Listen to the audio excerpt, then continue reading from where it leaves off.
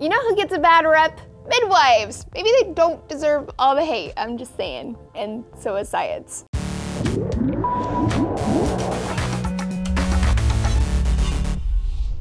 Hey friends, Laci Green here for D News. Midwives are health professionals who specialize in all things pregnancy and birth, and they're typically employed as an alternative or sometimes in addition to a doctor. A new review of 13 studies and more than 16,000 women published by the Cochrane Library found that midwifery is where it's at. Pregnant ladies are having better health outcomes than those who took the hospital route. So let's take a look at what they found. With midwife care, babies were less likely to be born prematurely and labor came with fewer complications, although natural birthing did take longer by about a half hour. The women in the review also required fewer epidurals, which is where a drug is injected into your spinal cord to desensitize you from the waist down. There were fewer episiotomies, and participants required fewer assisted births, where the doctor takes the forceps to help the baby out. And on top of all that, the women were happier with the care they received. Now contrast that with the 60% of women who reported to the National Childbirth Trust that they didn't receive adequate postnatal care, the 30% who reported that their provider seemed rushed, and the 15% who didn't feel that they were properly briefed on health matters during pregnancy. When people talk about midwifery, there's often this sort of anxiety about it, like, won't you die if you don't do it in the hospital with a doctor there? And it's kind of scary. But multiple studies in the review found that maternal death during home birth is no more likely than a hospital for a healthy mom, that is. And of course, it's not like a hospital isn't there in case of an emergency. This review challenges the popular idea that midwives are more risky and less capable than doctors. So why is it that midwifery is yielding these better health outcomes? It probably has something to do with the birthing philosophy that's employed by midwives. It's a different approach than we typically see in American hospitals. Midwifery is focused on holistic care. They're not just monitoring her physical health, they're a friend,